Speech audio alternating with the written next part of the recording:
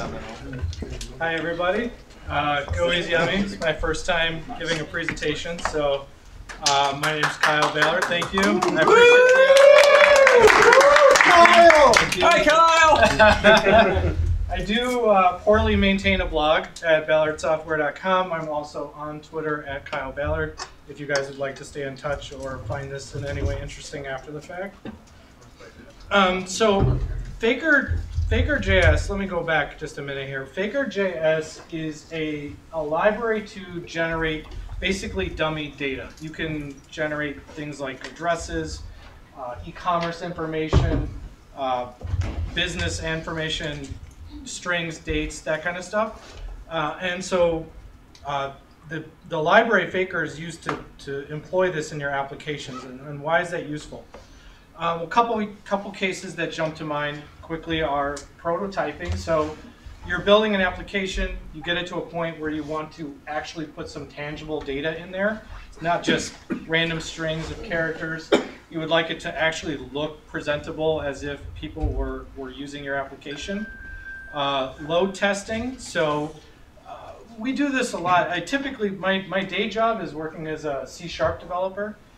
So we'll build applications and then we want to stress test them. A good way to do that is to load up the application with, lots of customer records, lots of order records. I mean, you could do, because this is all automatic, you could do orders of magnitude. You could do several million records in the course of a couple of hours if you wanted. You could also use this for unit testing. So if you want to, let's say you have a method that is creating a contact, or you have a method that is sending an email, and you want to vary the cases on which you're testing that method. You could automate the diversification of those unit tests, passing in random data each time you run the test. Also useful for machine learning. Part of machine learning is training a sample set.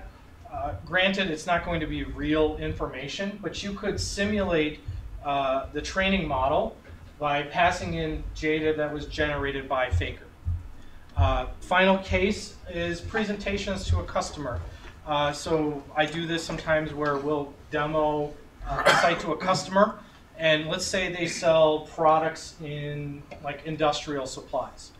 I could tailor the way that Faker is generating the products so that it looks as though it's generating machine equipment supplies, and then load up my demo site with information tailored to their business.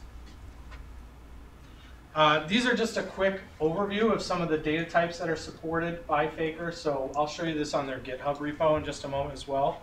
You have addresses. Commerce is like departments, products, order information. Company gives you everything from their business name to their incorporation type to their locale. Images, you can actually use this to generate different images based on a category. You could generate like an abstract image or something that was business focused. You can also determine the height and width of those images and then use those in your application.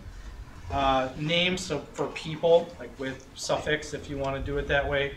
System information, random file names, again, good for use cases for testing. And then your basic data type libraries under random there. So I'm going to do 4 demos, basically highlighting the different use cases of Faker. The first one is generating a card, which is something that's embedded inside Faker as like a helper method. It kind of introduces you to how it works. The next one is to show how you can generate a lot of sample data, so e-commerce orders. This is combining several of the available methods that it has.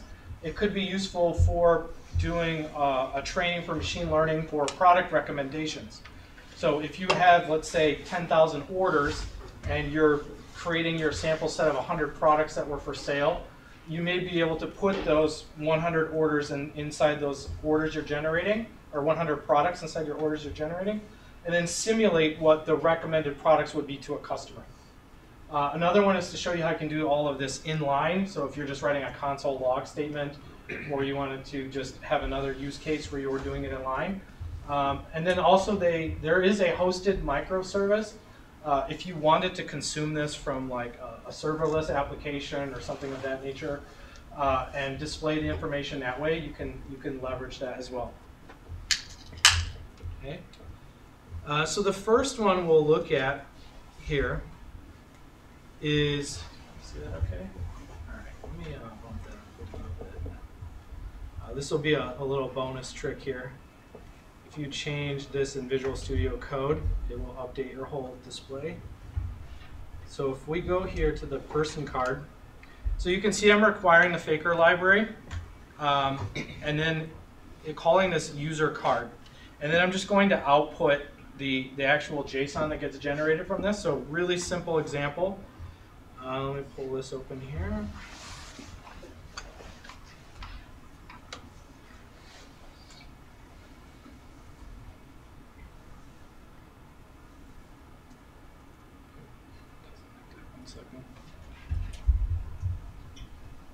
Oh, it did run it for some reason. It didn't display.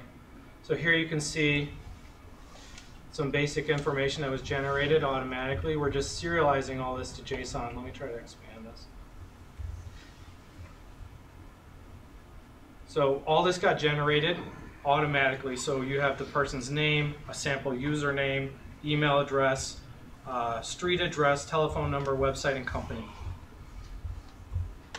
Another sample you can see here is, here's the orders example that we were referring to. So you can loop through. I could change this value, right, to this if I wanted to. And what it's going to do is generate orders following the JSON schema here. But I can use these orders to load test my application. I can use it to train a machine learning model. So let me go ahead and do that real quick. You'll see as we scroll through the code, we have, let me just do this instead of skimming over it so you can see. We're generating a top level order. Then we're generating between 1 to 2 recipients for each order, okay? And we're going to loop through that and grab some basic customer information and push that onto the array. Then we're going to generate items for that order, for that recipient. And then we're going to push that onto the array. And then we're going to write it all to a file. So if I call that,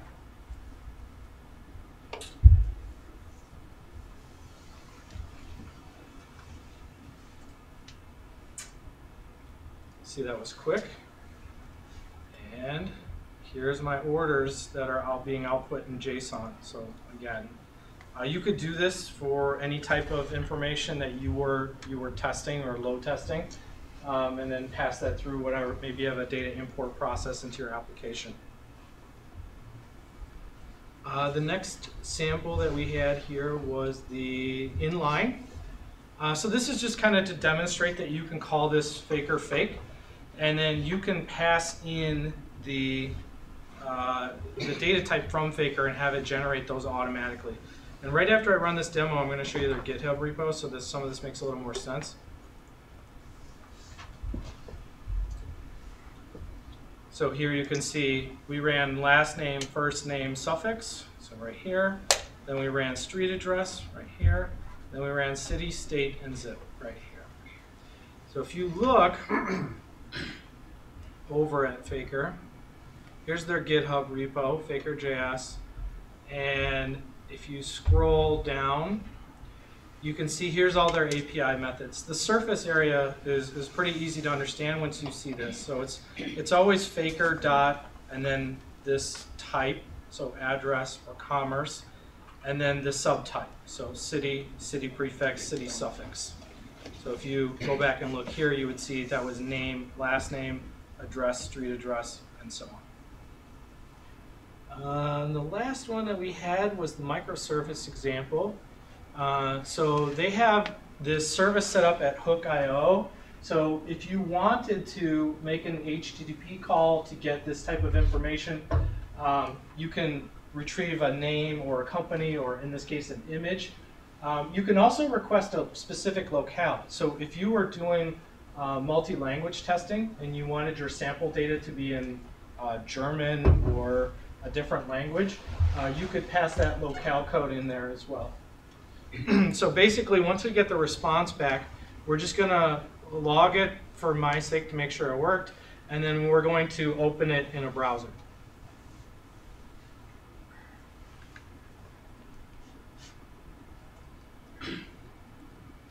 So in this case, we asked for a random image, and here it came back, this one with this Technics. If we ran it again, you would get transport. So you can see there's different category types. You can change the dimension if you want to, like this, and it will change the output, I believe. Should work. There it goes.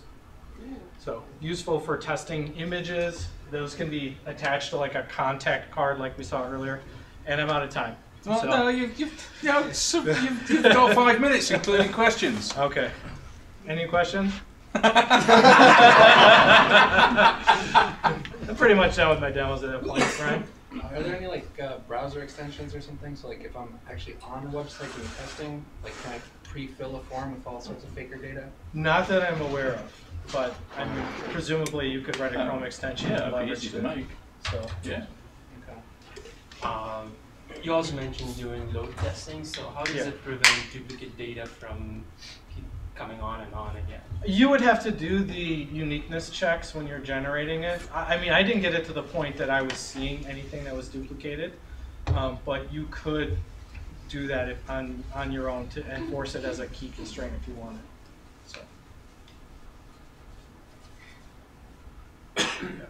So like invoices, you random number generate them? Yeah. Then you want to check that you don't allow duplicates. Seems like that's another consideration with a random number. Yeah. So you could. There is.